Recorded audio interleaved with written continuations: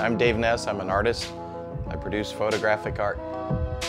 I got married young, 19, and we bought a camera when we were about 20, and I started getting serious about photography, but then little things like kids and career came along, and it just consumed me for many, many years. I was an electrical engineer and then got a master's in business with a marketing emphasis and went into sales and marketing, eventually ran a company for about 14 years. So I spent 25 years in high tech. It was a very rewarding career. I enjoyed it. It was creation. It was innovative.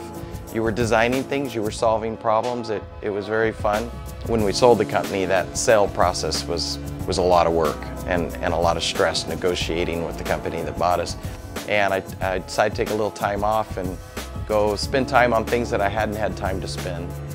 I reacquainted with photography and started putting a lot of effort into it and remembered why I enjoyed it so much. Eventually I just woke up one day and said, why aren't I just doing this full time?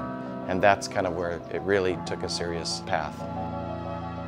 You know, when I started really diving into photography and going out and capturing images, I just captured what I saw. I just captured what I liked, what grabbed me. And it wasn't until I started showing that people started pointing out my images are very soothing and calming, and I started thinking, well, why is it you can go out with a camera and capture anything? I really believe that it was the stress of life and stress of the job, but I think that there's a need in our society for a calming balance. You make transitions, you know, as an amateur photographer. You go out and you take a bunch of images and you hope one comes out. And then at some point in time you realize that to get a really good image, you need to conceive the shot and you need to design it in your mind and then go make it happen. I've always loved a challenge, whether in my past business or this. And the challenge of me divorcing my brain of all those logical, structured, organized thoughts and being more free thinking, I love it. Along the way, I had an art coach for a little while, and she was helping me to think more like an artist and less like an engineer or a photographer. She made a statement one day that really helped me take a turn in my direction. She said, your images are beautiful. It's a beautiful scene. There's no doubt. People probably love to look at that. But by taking the entire image in such a representative way of what you would see if you were there, you've left nothing for the imagination. You've told the whole story.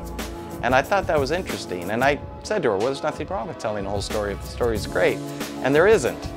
But that helped me think, maybe I could capture images that cause you to, do some introspection, think about what it might mean to you. Really what I'm trying to do is bring the feeling back so that you can experience for maybe it's 15 seconds, maybe it's 15 minutes in your day and take a little break from all the headache that we normally have.